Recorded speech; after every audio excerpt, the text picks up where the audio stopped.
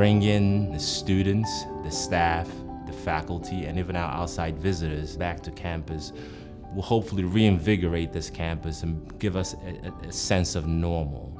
And there's been a dedicated group of individuals who have never left and have been here since day one, working to make sure that when you come back, this place is safe, and I look forward to having everybody back.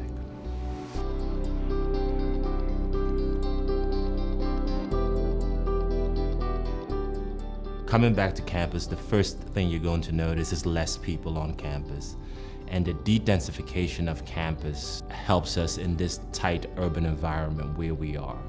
As you walk across campus, you will see what we're classifying as public health signage that addresses the primary good public health practices of wearing your mask, washing your hands, staying home if you're not feeling well, and practicing good social distances.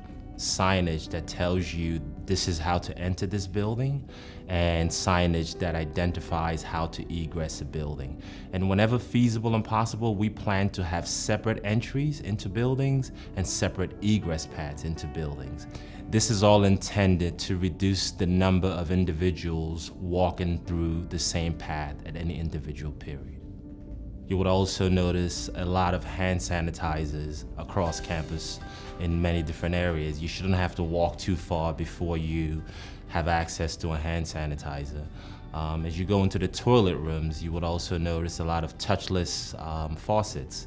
In the primary high traffic toilet rooms, we've changed out all the faucets to make them touchless. We've also improved the indoor air quality in buildings. You're not going to notice that, but I can assure you it has occurred. And what does that mean?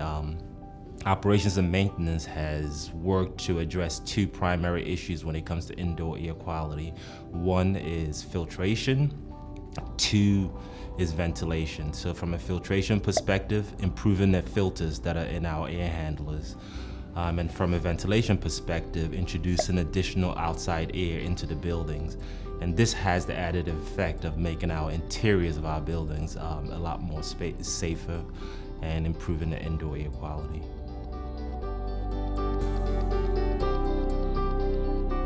To start the process, what we wanted to first understand is what we had on hand as it relates to classroom spaces.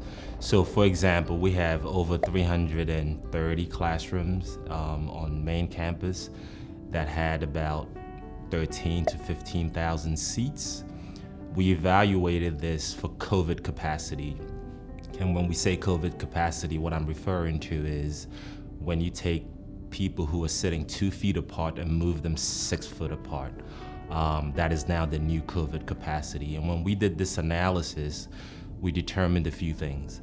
The occupancy in each classroom depends on the type of seating you have.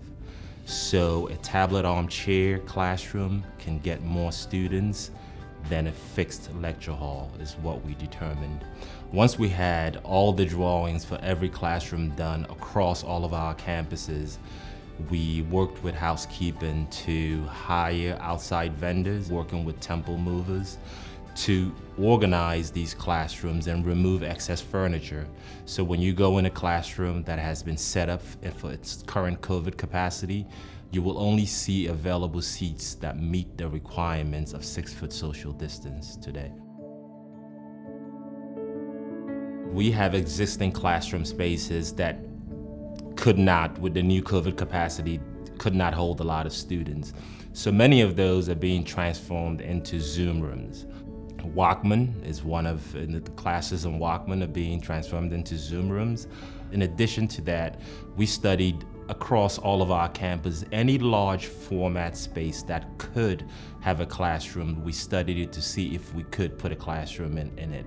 So the non-classroom spaces that we have transformed into classroom space is the Paley Hall, the Great Court in Mitten. We have spaces in Charles Library, spaces in the Student Center, a space in Alter Hall Commons that we have transformed into classrooms. So it's been an iterative process with a lot of teams across Temple's campus working together to bring these classrooms to life.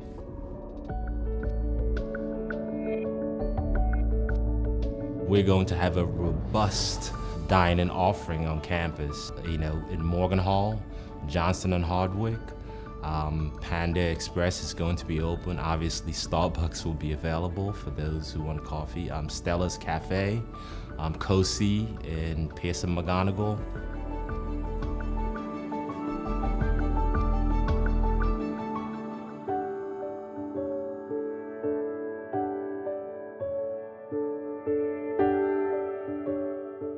You will notice when you're on campus there's a lot more additional exterior seating if you want to grab your food from one of these dining areas and take it outside. And you will also see that the existing exterior seating has been reallocated and dispersed so that we maintain 6-foot distance between those existing seats.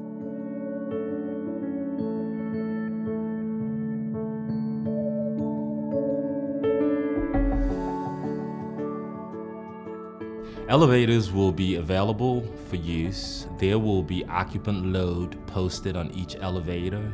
It will be between 2 and 4 depending on the size of the elevator and depending on the building, but you will have a clear identifier in each elevator indicating the occupant load. We encourage those who can to use the stairs as opposed to the elevator.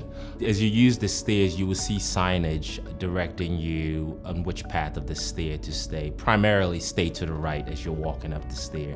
That's a good rule of thumb to keep in mind. If you're walking through a stair, just stay to the right. If you're coming down, stay to the right.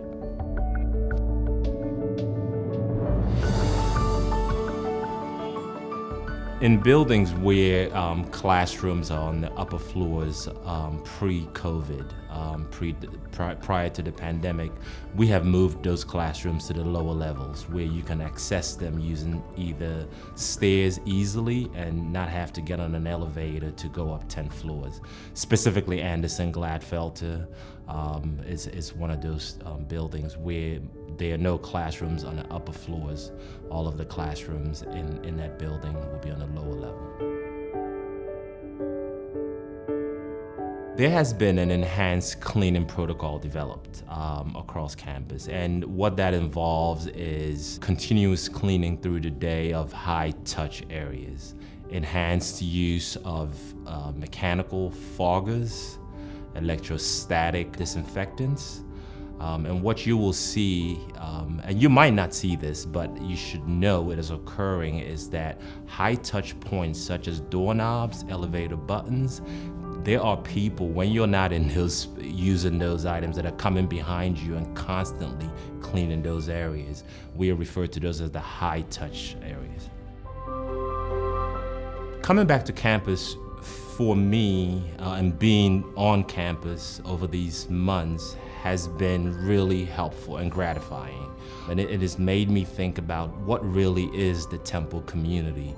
It's not the buildings, it's not the pavers, it's not the trees, it's really the individuals. All the work that has been done today will not be successful unless we all participate. There's a level of personal responsibility that everyone who's part of the Temple community has to take. We ask that you wear your mask.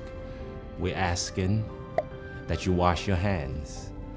We will hope that and ask that people maintain 6-foot social distance, and we want you to stay home if you're feeling sick. This will help not only you, but it will help the entire Temple community, and that's the only way we're going to be able to be successful. I just want you to know that we're in this together so we can be together.